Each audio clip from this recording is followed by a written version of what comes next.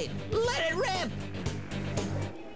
Guys, what's up? We are back live at Anime North. Now, you've been sending in your questions. I need more Armada questions, so check out the V-mail on the animation destination page at YTV.com. Send me your Armada questions. Let's see if we can stump the fans. I have some right now. I'm going to see if I can stump them. Check it out. Hey, what's your name? JJ. JJ, what's up? Okay, I have a question here from Joseph from Ontario. Let's see if your question stumps her. Okay, what are 3 of the mini-cons names in Transformers Armada?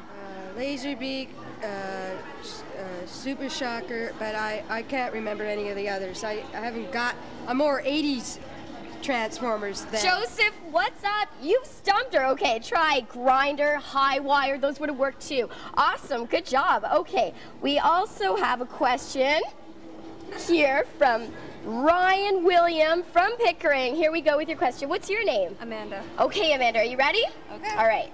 In Transformers Armada, Megatron's Minicon Leader 1 was originally a transforming robot from the 80s, but not from Transformers. What show was he from? I think he was from GoBots. GoBots.